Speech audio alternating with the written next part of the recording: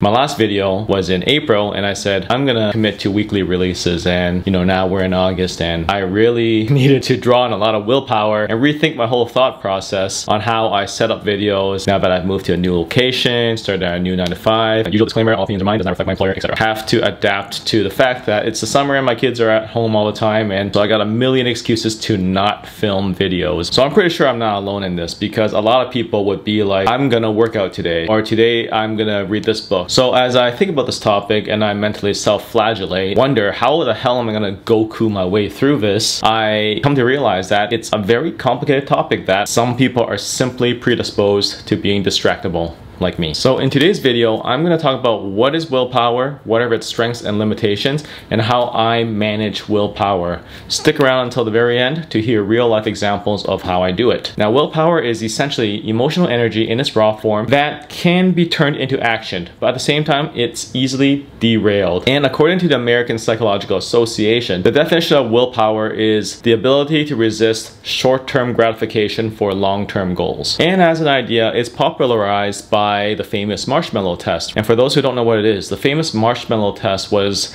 conducted by Walter Mischel, who was at Stanford at that time, and essentially what he did was put a bunch of kids in a room and put a marshmallow in front of them and tell them, hey, if you're able to hold off eating that one marshmallow for 15 minutes, I'm going to give you a second one after that. And so in that famous experiment, some of them were not able to control themselves and took the marshmallow on the spot. Some of them struggled for a bit and then took it, and then some of them were able to distract themselves. Most of them were like closing their eyes and covering their ears and not looking at it to manage the 15 minutes, and at the end they got rewarded. And what that study found was, for the kids who came in and were able to hold off on the marshmallow eating, they found that there were long-term health, financial, and just overall life success in achieving their goals. And the general idea was that if you're able to resist short-term gains for long-term objectives, you're gonna win in life because you're able to put off all the temptations. Essentially, that was what willpower amounts to. Walter Mischel, he came up with a theory saying there's a cold system and a hot system. The cold system is basically reflective, and meanwhile the hot system is more impulsive and emotional. So essentially think about having an angel on one shoulder and a devil on the other. Now, from the research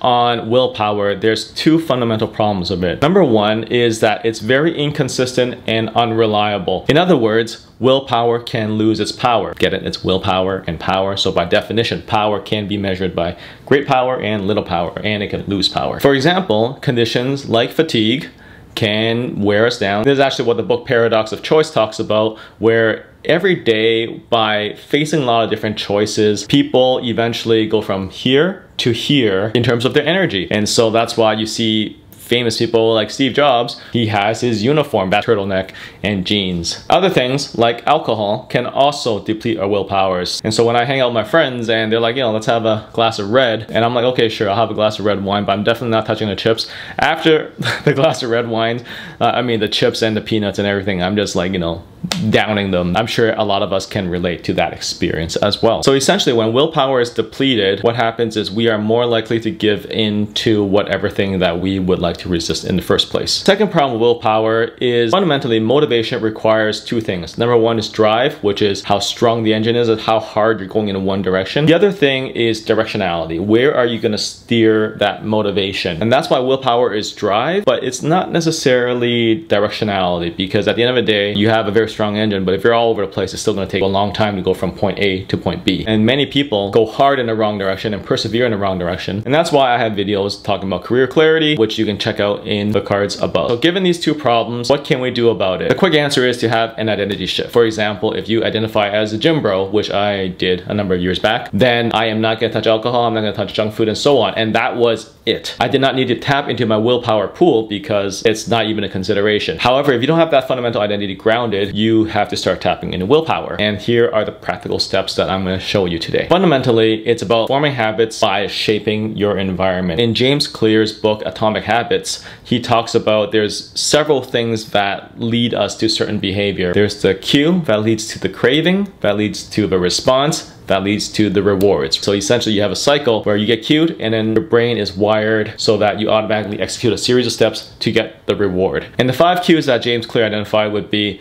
the time, the location, the preceding events, the emotional state, and other people around you. The analogy that I like to use for this is like a river rapid, right? Once your boat is on the rapid, you're gonna set down a course. So the picture is you are at a junction. There are a whole bunch of rivers that you could always take your boat down at any given moment, because at any one point in time, we can choose to do a whole bunch of different things. There are several variables to this. Number one is, what's the engine on your boat? Are you using a paddle, or are you using like a full-blown motor engine? And just think of that as kind of like your willpower. Then how much strength do you have in your paddle, and how much strength do you have, driving your boat? Both the paddle and the motor would get the job done, but it comes at different efficiencies. But the second thing that you can think about is the river itself. If you set down this river, what are the short-term or long-term goals that are coming into play? Also, how strong is that river? Like, is it like the rapids, or is it like just a very calm river which you can just essentially paddle your way through or steer off course? And then the third thing is the mouth of the river. Is it close to where your junction is? Are you going to easily slip in, or is it far away, or is it blocked off? So the whole point of this picture is that you want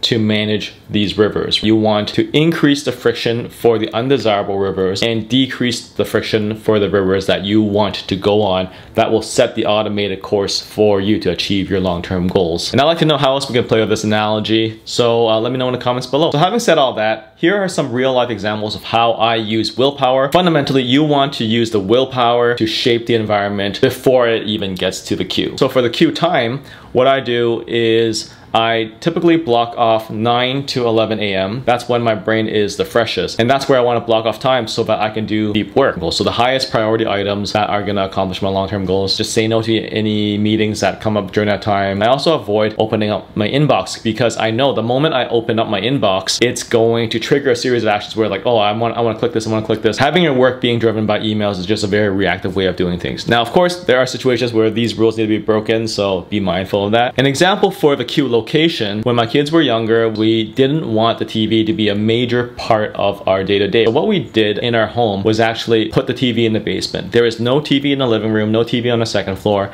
It was in the basement. Kids and basements, they kind of don't want to go in there. Even for adults, right? If we want to watch TV, we need to make the deliberate journey into the basement to turn on the TV and watch it with the kids. It's not a complete rejection towards the TV, but it's more like if we're turning on the TV, it's got to be strategic. For the third cue, which is the preceding events, what I do is I turn off notifications. So for any notification for email, for example, I turn it off completely. Recently, I deleted all my social media apps again, but one time I turned on Instagram, my wife's like, oh, do you feel that's a good use of your time? And I'm like, oh shoot, you know what? You're right. So I deleted all of them. And so it's kind of like a vicious cycle where I delete and install, especially once I notice it go out of hand. And a quick way to do a diagnosis of this is actually go into the time tracking. You can see what apps you're using the most, and you can also see how much time you're spending on them, and just delete those apps. For the fourth cue, which is emotional states, one example would be alcohol or chips. Chips are the bane of my existence. They're like legalized drugs for me. Oftentimes I make the decision to not buy chips, or if I buy chips, I put them in a cupboard and I keep it closed. It's kind of a out of sight, out of mind situation. Finally, the fifth one would be other people. For this one, I would say definitely check out my video on setting strong boundaries with people, especially if these people are not good for you and so on. So basically what I did with willpower is, instead of battling the habit itself, what I did was I managed the friction of my environment so that I can either remove it completely or manage it. I'm not exhausted from fighting a whole bunch of different temptations. When it does come up, I have plenty of willpower to just knock it down. So there is still a time and place for willpower. But yeah, I'd love to know, what is the biggest friction point for you right now? Perhaps I can make a video on it. So let me know in the comments below. And if you like this video, please be sure to hit the like button and subscribe for more that's coming up in the future. In my upcoming 2 videos, which I've already scripted, and my willpower